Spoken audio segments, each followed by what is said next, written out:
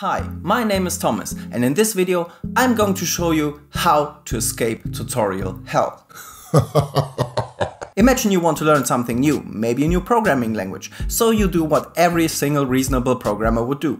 Watch a tutorial here on YouTube. After finishing it, you feel quite confident that you understood at least 80%. But just in case, you watch another one. 3 hours later, you have the feeling that you understood at least 90%.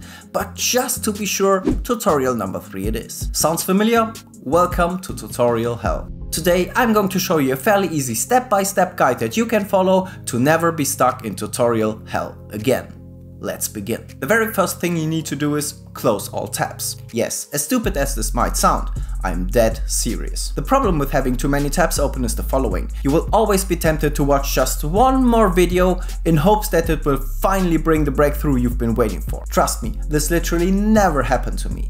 But what happened to me is the following. I started watching the first tutorial video, then the second one, and the third one, and the fourth one, and the fifth one, and the sixth one, just to find myself wasting 2 valuable hours on learning something that I already knew. So in order to completely get rid of all the temptations and distractions, close every single tab. Now that you've eliminated all your distractions, the second step is to define a clear goal. It must be something tangible, something reachable, and it also needs to be very clear and specific. Let me give you an example. If you want to learn a new programming language, a bad goal would be learn Go. On the other hand, a good goal would be write a REST service that returns a random joke from a database. See the difference? The first one is very broad. You can literally spend hours or even days learning Go. The second one though is very narrow. Write a specific kind of application that does something specific using something specific. And it also has a very clearly defined point when you are finished. As soon as the server returns a random joke, you have done your job. You learned what you wanted to learn. Step number 3 is the next logical step after defining a clear goal, and that is to create a detailed plan to reach it. Let's take the example from before, and let's also make the assumption that you don't know Golang, but you know how a REST server works and how to connect to a SQL database. In that case, the plan might look as follows. First, learn the very basics of Go. Second, learn to write a GET endpoint using Go. Third, learn to connect to a Postgres database using Go. Fourth, learn to connect your database code to the endpoint code.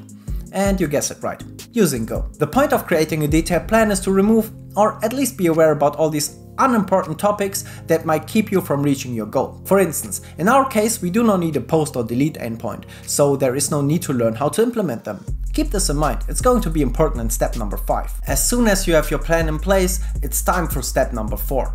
Finding good learning resources. What I don't mean by that is open 38 tabs of Golang beginner tutorial videos, but instead skim through only a few tutorials and be very cautious about the following topics: understandability, the difficulty level, and entertainment. Let me dig a little deeper. First, understandability. If you do not understand what the person is talking about, completely ignore it. Find a tutorial that suits your learning style and that is easy to follow along. Next, the difficulty level. If the tutorial explains every single step in an epic manner and you are getting bored, this one's not for you. On the other hand, if you have the feeling that the tutorial is missing steps and you have trouble follow along, this one's not for you either. Find a tutorial that has the sweet spot where you're not feeling bored and also not feeling overwhelmed. And lastly, the entertainment level. If someone is teaching like a 100-year-old college professor and you have trouble staying awake, well, find a better tutorial. At the end, you should have a list of 2 to 3 tutorials for every single step to reach your goal. Now for the last step, step number 5.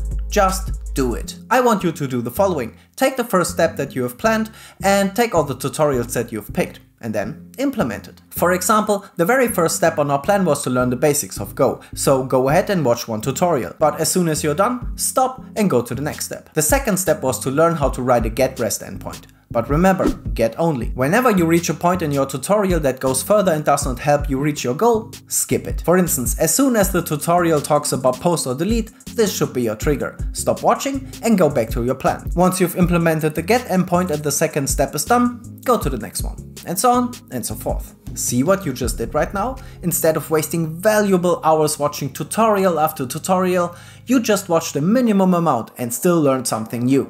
And finally, escape tutorial hell.